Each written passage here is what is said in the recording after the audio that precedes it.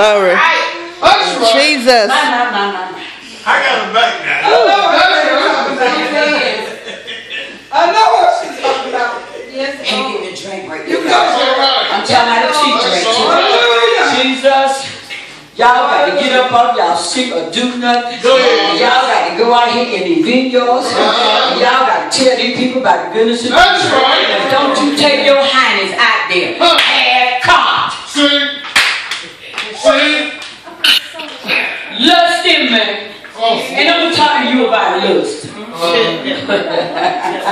You better get away from me, demon. That's what the demon will tell you. You better get away from me, demon, because I see you in me. So how you gonna come out here and tell me about me when there's some of you still in me? Until you be delivered, don't you come up in my face no more. Jesus. Demon talking to familiar spirit.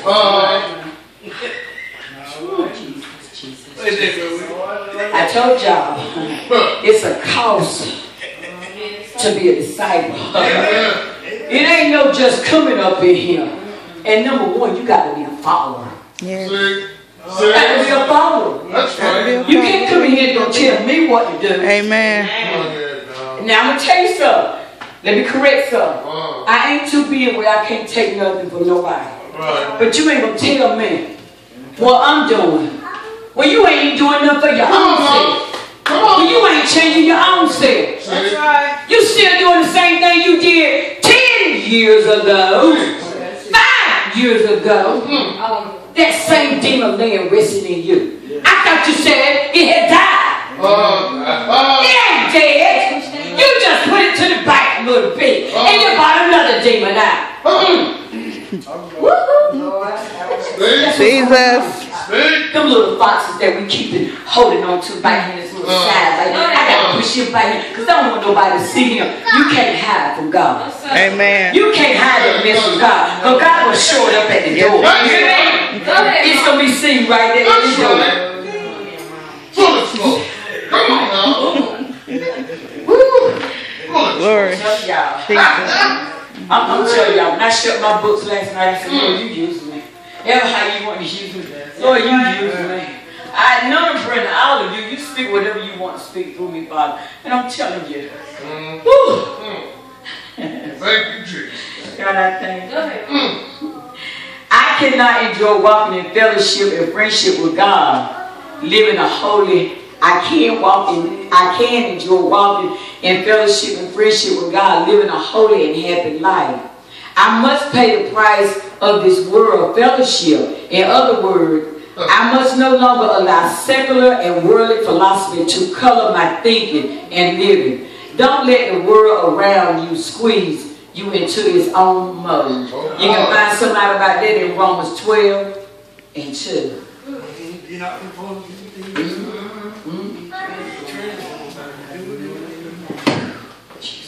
Now, church, we're talking about the cost of being a disciple.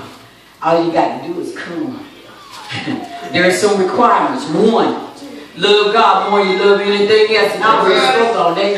I already spoke about that. You can go to Abraham for that example when he had to give up his son. When God was getting ready to get his son Isaac. You're right, Genesis 22 and 2. Sometimes we have to lose everything to gain eternal life. That's right. A disciple is someone who loves God more than anything or anyone else. Family. We find out about that in Luke 14 and 27 and Luke 9 and 23. I'm telling you, y'all, God is saying, forsake all that you have. Now here goes something that's going to knock somebody off their feet. Because sometimes we don't want to give up stuff. We want to just hold on to a lot of stuff, you know. And I'm telling you, God has spoken my spirit. I got to give up some stuff.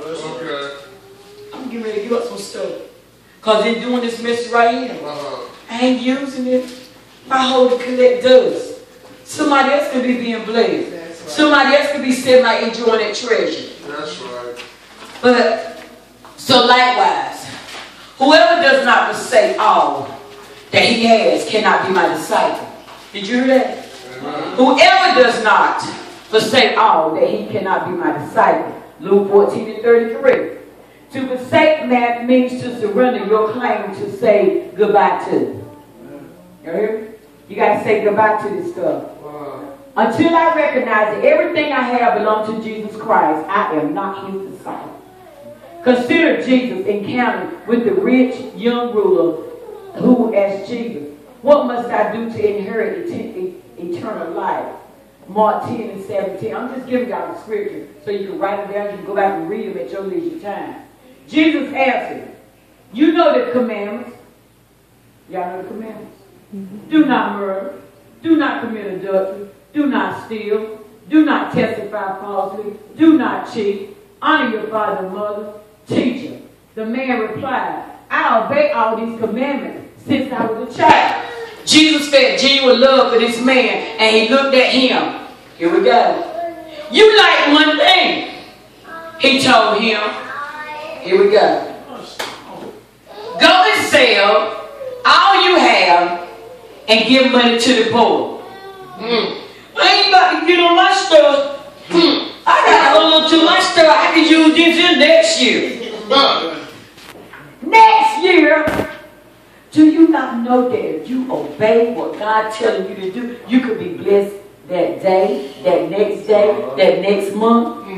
But if we refuse to give away what God has told us to give away, we only hinder our blessings. We hinder, not nobody else. Don't be blaming nobody else for your not receiving love. That's your fault. That's your fault. God speaks to you just like He's speaking to us. Oh, rephrase.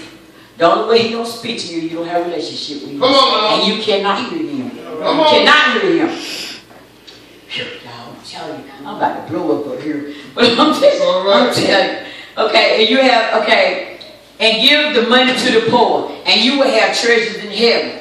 Then come follow me. At this time, the man face failed. You saw I just did. I ain't giving up my stuff. I didn't do this next year. All them clothes packed in our closet. Me and Pastor guilty for that. Sure have. We got a whole lot of clothes in our closet. But we talked about we got to get it together so we can get some clothes away. Because we got some blessings that's getting ready to come to us. And y'all the same way. Yeah. It ain't got to be clothes. It can be shoes. It can be whatever's in your house that you had just sitting there. That's right. Let me tell you about it. God would tell you who to give what to.